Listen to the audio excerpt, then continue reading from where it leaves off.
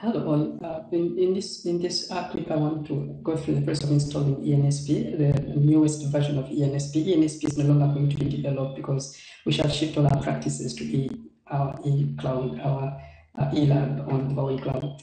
So there is a series of softwares I uploaded to the Telegram channel, eNSP and VirtualBox, WinPickup and Wireshark. So the first thing you want to do is install WinPickup. I want to run it as an administrator and see what happens. This is straightforward install, so I'll just click next and finish. That's WinPickup installed. And after WinPickup, I want to install Wireshark. I have here Wireshark for Windows 64-bit. You can get the one of Windows 32-bit from the website. I'll also run it as an administrator and proceed with the instructions. Now, I already have Wireshark installed here, and I have actually a newer one installed, so I'm going to skip Wireshark. If you don't have it installed, it's just the next process up to the end. Wireshark doesn't have any problems. Because I have Wireshark installed here, I don't need to uninstall this. I could click here and uninstall the previous one and install, but this is a newer version of Wireshark than the one I'm having here, so I'm going to leave Wireshark. After WinPickup and Wireshark, you want to install VirtualBox onto your machine. So this is Oracle VirtualBox. It's a hypervisor, and eNSP needs it to virtualize the routers and firewalls and access controllers, because there are virtual machines running on some custom developed Linux that has been written to simulate the functionalities of those different devices. So here I have version 5.2.32 and all that nonsense, .exe. You might be having a 5 point something else, and depending on whether it works or not. But let us see what this gives us.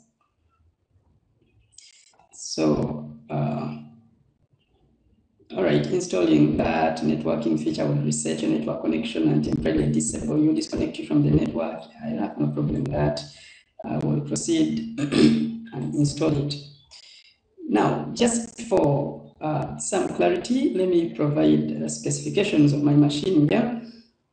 This is a Core 5 with 8 GB RAM, 64-bit operating system, and you can see it's Windows 10 Pro 2020 second half, and it was installed in 2021. The build is 19042. So these are the specifications of the machine that I'm using for installation. I'm doing this because a number of people are complaining about the installation of VirtualBox particularly. So let's see how the process goes.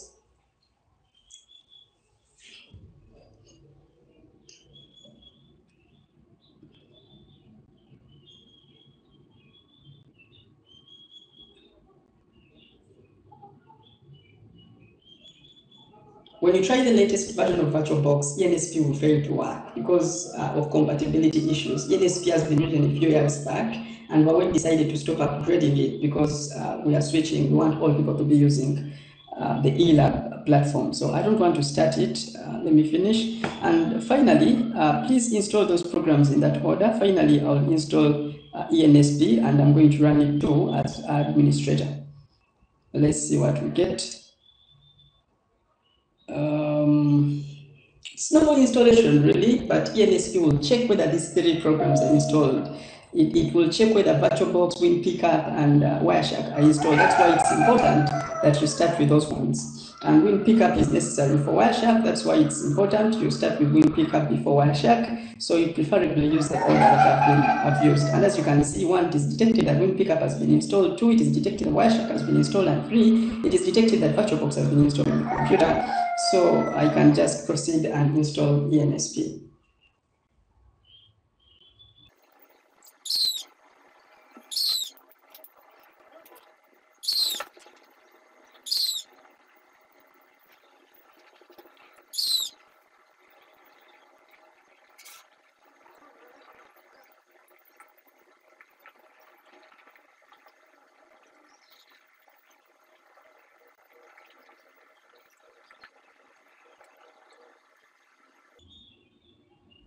All right, as you can see, it has installed successfully. I don't want to see the update log, but I want to launch eNSP, so we'll see whether it is working.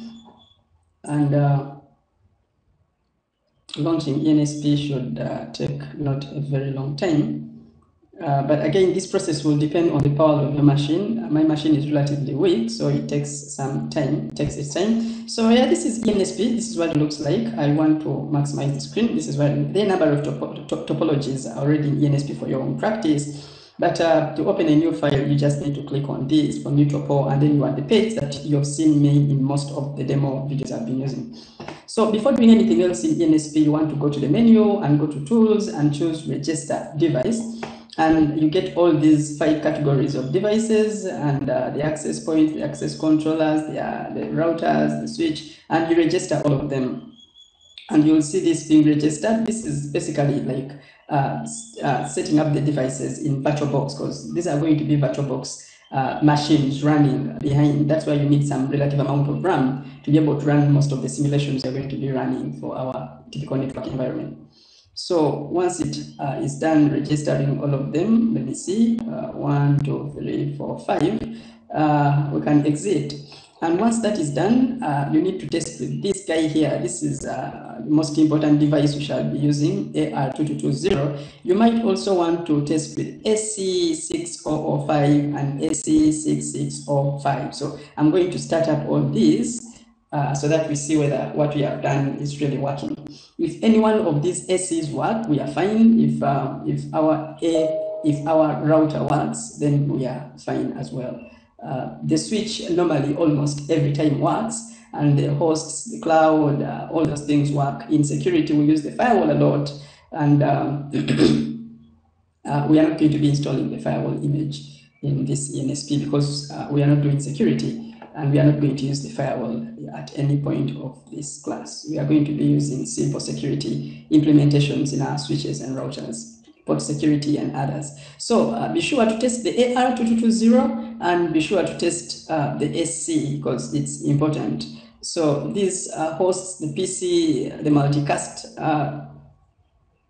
multicast service, multicast server, the client, generic server, station, cell phones, most of those normally work. This is a frame relay switch that we'll not use in this class. The hub almost always works. The cloud works. And then connections for copper, for serial, and the rollover cable or console cable I want mostly use. In this class, we shall use only copper and the rollover cable. So those ones almost always work. The access points 2050 and 4030 are the ones we shall typically use in this class, 2050, 4030, and maybe 4050.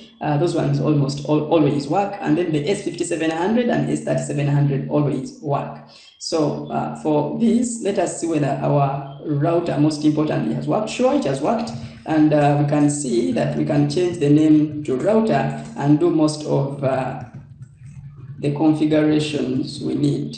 Display IP interface brief, and there is no IP address configured on the router.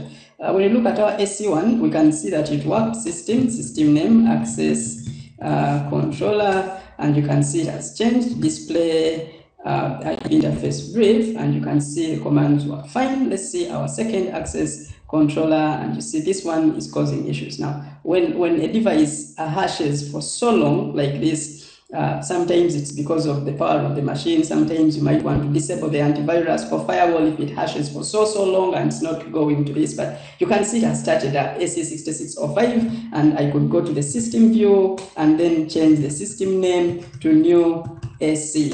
And you can see the name has changed, and then I can say display IP interface brief.